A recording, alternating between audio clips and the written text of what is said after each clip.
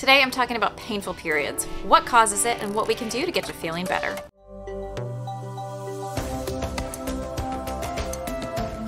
Hey everyone, my name is Dr. Jennifer Lincoln. I'm a board-certified OBGYN, and today I'm talking about periods. What can make them horrible and what you can do to make them better, because no, you do not have to live this way. As always, I've got references and resources in my show notes that I think will be really helpful, especially if you need a jumping off point to talk with your healthcare provider about what's going on. Oh, and hey, before we get started, if you want to go ahead and subscribe because you like this kind of content, that would be really cool. And don't forget to turn on the bell so you're notified every time a new YouTube drops. First things first, definitions. So painful periods, the fancy medical term for it is called dysmenorrhea.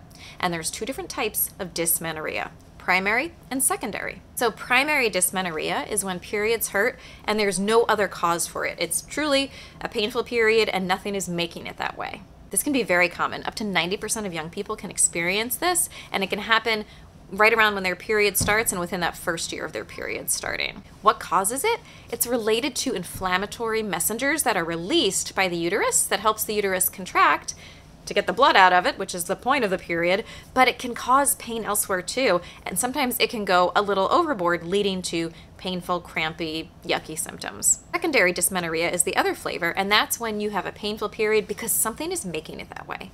The number one cause of this is endometriosis. This is when cells that are like the cells that you find in the lining of the uterus are found elsewhere, so they can be on the outside of the uterus, on the ovaries, elsewhere in the abdomen, on the bladder, the bowel, and they can just go haywire and cause really painful periods. Here are some other causes of painful periods, and as you can see, there's quite a few different things that can be causing trouble.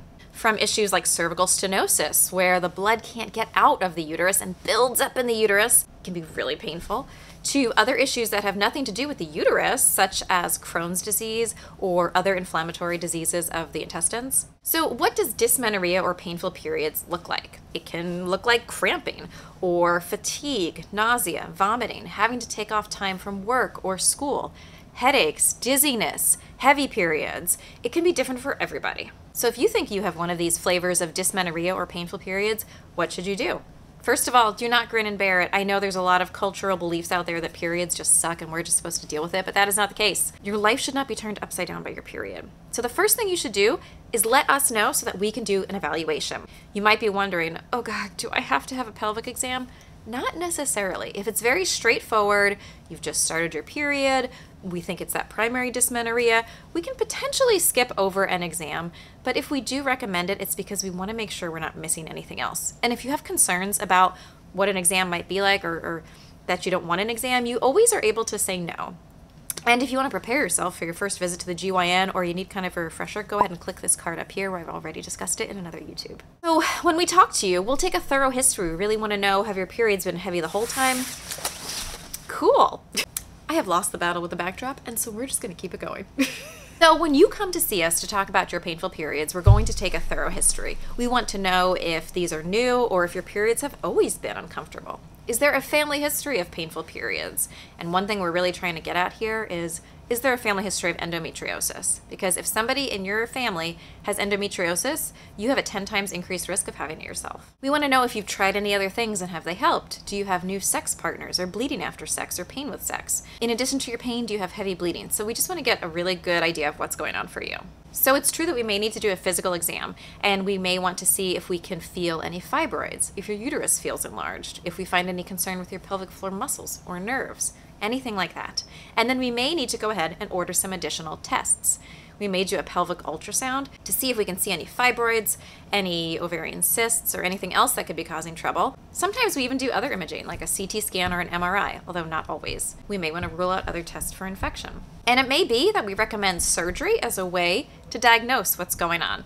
Whether that's a laparoscopic surgery, where we make a small incision on your belly and we put in little tools and a camera so we can see inside, or a hysteroscopic surgery, where we put a camera in through the opening of the cervix so we can see into your uterus. And that might be for something where we're looking for uterine polyps or other growths in the uterus or any developmental abnormalities with the uterus that could be a reason why period blood might not be draining appropriately. Good news, we've got treatments. The bad news is that sometimes people go years before they even seek care because they just think they're supposed to suffer, or even more years before they get a diagnosis. So the first thing we often recommend are NSAIDs, or non-steroidal anti-inflammatory drugs. Remember how I said that with your period you produce prostaglandins, or those inflammatory markers that make your uterus contract? Well, you can dampen that response down a little bit. And the best way to do it is to take these medications a day or two before your period is expected, so that response isn't as robust. And then you can continue it for the first few days after your period starts. One great example of an NSAID is ibuprofen, but that's not the only one out there. And you can talk to your doctor about what might be good for you. When it comes to other pain medicines like opioids, like narcotics, we try to avoid them because there's a really high risk of dependence, but also a high risk that once you stop taking them, you're going to have more rebound pain. So we try to avoid that if possible. And yes, we do sometimes use birth control for period pain. You may say, well, that's all OBGYNs ever do. And that's not the case, but it is something that we do often because a lot of times it can work pretty well. Now, that doesn't mean it works for everybody, and it doesn't mean that you have to go on birth control in order to feel better. The way that hormonal birth control works is that it stops the fluctuation of estrogen and progesterone, and so the tissue and the lining of the uterus that's responsive to that and then can release those prostaglandins, that cyclic thing doesn't happen every month, and so you don't have that increase in prostaglandins and thus that increase in pain. And you can use it in a continuous way, whether it's a pill or the ring or the patch, and so you don't have to have that withdrawal bleed and have a week where you're not feeling so great, but you can talk to your healthcare provider if that might be right for you. Also, we need to talk about exercise and sleep. We know that when you get better sleep and when you're more active, there's data to support that it can help your periods be less intense. Smoking is another thing that if you are smoking, cutting back or quitting completely can really help your painful periods. When it comes to supplements and vitamins, the data is limited. So if you have read on something and you want to try something, I'm not saying it's not going to work, but please check in with your healthcare provider to see if there's any good data about that one specifically, and also if it's considered safe with other medications that you might be on. The same goes for dietary changes. It is totally okay if you think that maybe caffeine makes your period worse and you want to get rid of it and see if things get better. That's totally fine. What's not okay is if you're told that you have to get rid of everything: dairy, caffeine, alcohol, soda, all this stuff, and do it in sort of a shotgun approach, because there's no data to support extremely restrictive diets. And while some diet elimination may help some people, absolutely give it a try, but doing it in a more targeted fashion can be better and can lead to you not having to be so restrictive. So it's important to check in, and it may be that we refer you to a dietitian or a nutritionist to really tease those things out. There are other complementary practices like acupuncture, yoga, TENS units, as well as biofeedback. The data on these is somewhat unclear, but for the most part, these aren't going to harm you. If you want to try acupuncture, be my guest, go for it. But if you want to try something that has definite data and you have a limited amount of money to spend in a limited amount of time, that may not be your first thing that we might recommend. But it doesn't mean it can't be helpful for a lot of people. And no matter what you try, if it's not better in 3 to 6 months, we need to know, because we need to see other causes. Maybe we have assumed it's primary dysmenorrhea, but really there's something else going on, and that's a clue that we need to look deeper. If we've diagnosed secondary dysmenorrhea, that is painful periods because of something specific, well, then that's what we need to treat. If you've got enormous fibroid, we should talk about treatments to either make that fibroid smaller or get rid of it. If there are polyps in your uterus, we can do surgery to get rid of those. And so really the take home here is that if we think that it's primary dysmenorrhea, we've treated it and you haven't done better, then we need to go further. And that might be, at that time, trying surgery to diagnose what's going on. Or getting together a multimodal pain team that can help us, such as a pain therapist, physical therapist, and that kind of thing. And when it comes to endometriosis, it's really important to know that just because you don't see anything on an ultrasound doesn't mean you don't have endometriosis. That's a diagnosis we can only make at the time of surgery. And when it comes to endometriosis treatment, that's beyond the scope of this YouTube, but it usually is a combination of surgery and sometimes medication, as well as ongoing therapy, because this is a chronic progressive disease, and if it's not treated, in many people, it can get a lot worse. Here are my treatment takeaways for treating painful periods.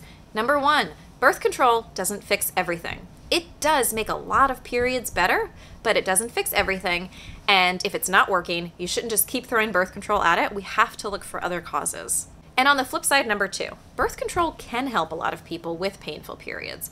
So stop demonizing it and stop telling people that they're doing terrible things to their body because they're taking birth control, if that's what's working for them and making their life livable. I've got lots of other YouTubes on birth control, so you can click the playlist here to get more information that's evidence-based, referenced, and not about fear-mongering.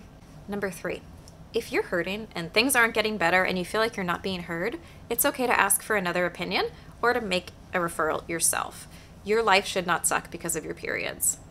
Number 4, knowing what's normal and what's not normal can help you speak up and get that help sooner. So the references and resources in my show notes can really help you understand that even a little bit more. And I hope this YouTube helped you feel that you're empowered now to know what to speak up and ask about.